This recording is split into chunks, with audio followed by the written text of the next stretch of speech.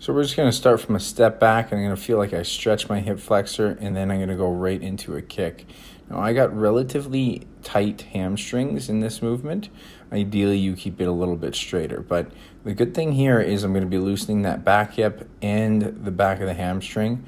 Meanwhile, the other leg's actually quite active and working on stability. So this is what makes it a really good prep movement, is that the one leg that's planted for the step back is really being used to actually force that stability of kicking into it. Use it nice and controlled, shouldn't be too fast just to loosen things up.